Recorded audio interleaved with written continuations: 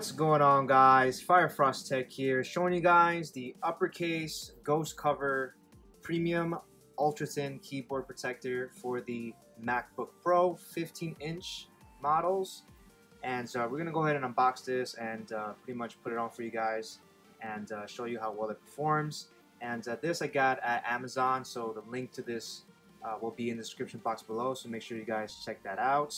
So basically, the 15-inch Macbook Pro keyboard is very beautiful, and basically you want to make sure that you protect it. I'm the type of person that loves to protect your devices because one, it protects your resale value, and two, it prolongs your investment.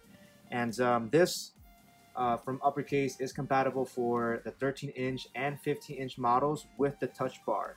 Okay, so remember, if you have the touch bar, this will work for you. If you don't have it, then they have it with the function key without the touch bar. So make sure you guys select the right one. So basically, as we can see here, it's made with thermoplastic polyurethane, and it pretty much protects against typing abrasions, dusty and oil contacts, minor spills, and other particle contaminations.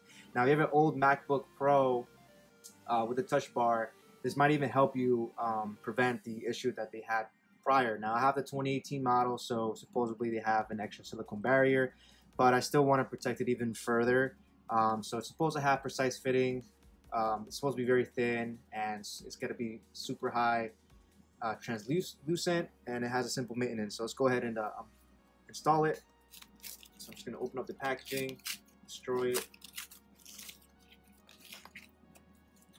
You have a little pull tab here. Looks like it comes with the instructions here: lift keyboard protector away, cleaning instructions, as well as protection tips. So make sure you guys read into that.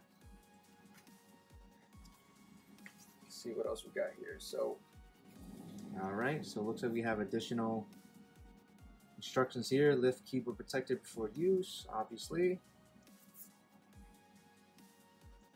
And here we got more additional information. And we got pretty much, what is this here? Lifting during typing. Well, let's see here. Removable, adhesive, and closed. So I'm going to go ahead and read what this is about. So this is the actual keyboard case.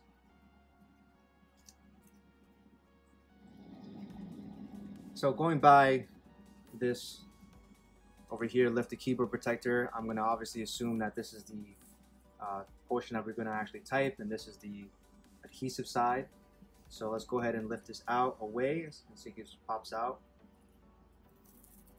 Okay, and you want to make sure you clean your keyboard case as well. I'm going to go ahead and drop it right in place, and just like that, it was actually very easy to put on. Looks like there was no other instructions. Now I did take a look at this packaging that they also include, and this is an optional application. It's pretty much adhesives, and it's optional if for whatever reason, based off of your typing behavior, if it starts to lift, they include adhesives to hold it down further. I'm not sure if I'm going to actually need that, but as you can see, the keyboard cover is already on. It's very, very thin. Let's go ahead and close the MacBook and open it right back on.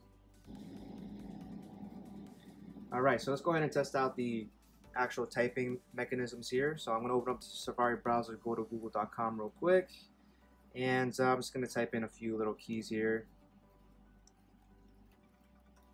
And so far, I'm just typing some gibberish right now, but let's go ahead and type for real here.